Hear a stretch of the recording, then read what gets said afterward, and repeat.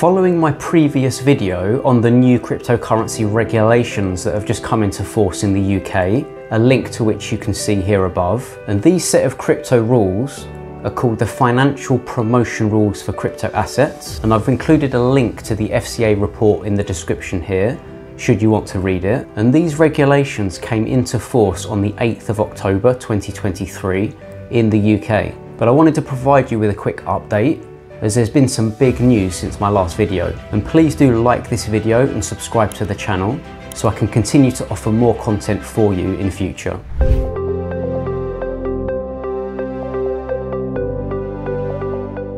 So Binance, the world's largest crypto exchange, provided an update on the 16th of October 2023, just 8 days after these new rules came into effect, saying that the FCA approved company that Binance had partnered with to meet with these new regulations and essentially be able to operate in the UK, called rebuildingsociety.com, was told by the FCA on the 10th of October, just 2 days after the financial promotions regulations came into force, that it was legally no longer able to approve financial promotions and therefore had to stop working with Binance. The result is that this has left Binance with no FCA approval, so it's currently looking for a new FCA authorized company to work with, so it can meet with these new regulations and operate in the UK. So what is the effect and the impact on UK users of Binance? Well, at the time of recording this video, the big changes for UK users of Binance are that Binance,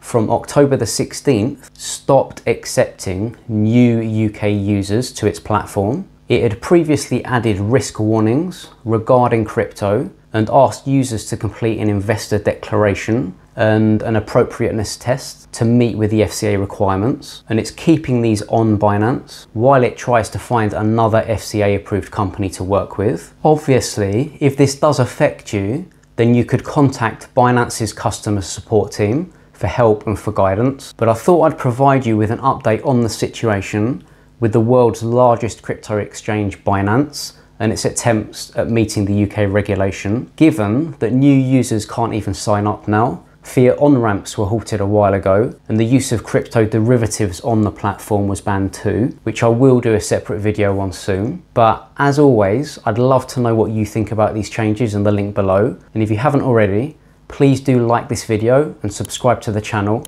as it really does help. And have a great day.